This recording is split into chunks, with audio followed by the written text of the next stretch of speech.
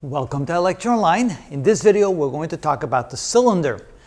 Now there's something interesting we can do with the cylinder to make it easier to see what we're trying to do here. Ultimately we want to be able to find the volume and the surface area of the cylinder.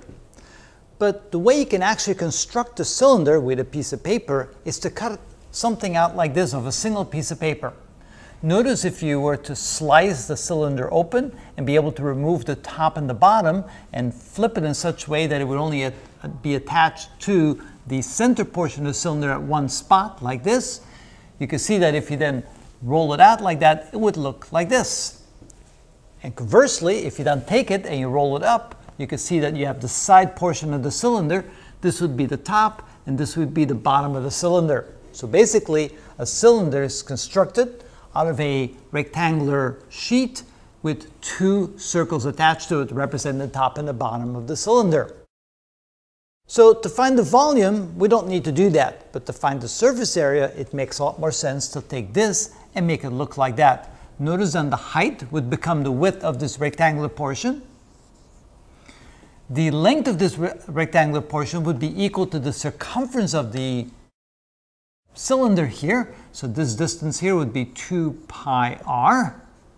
From there to there, that would be the length of that rectangular portion. And then this here would be the little circle with radius r. And here this would be a circle with radius r, which would be the top and the bottom portion of the cylinder. To find the volume of the cylinder, what we need to do is take the area of the base, which is, and I'll just write it out, so it would be the area of the base, and then multiply that times the height, and that will give us the volume. That's typically the formula we use for any object that has volume, and this would then become, the area of the base would be the area of the circle, which is pi r squared, and then multiply that times h. So essentially this becomes pi r squared h, which is the volume of that. Now to find the surface area, that would be equal to the sum of the area of the rectangle, and I'll just denote it like this, the area of the rectangle plus 2 times the area of the circle, either the top or the bottom. Multiply that by 2 because essentially we have 2 of them.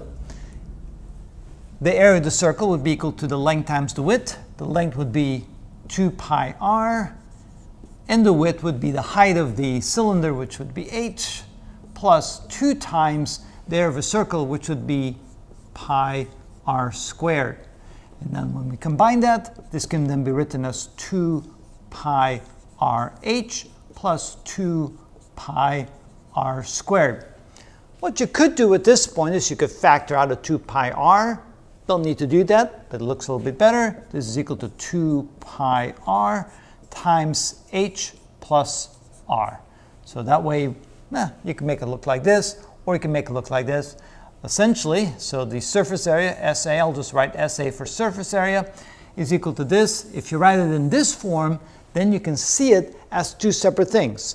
The area of the side plus the area of the top and the area of the bottom combined. And that's how we find the volume and the surface area of a cylinder.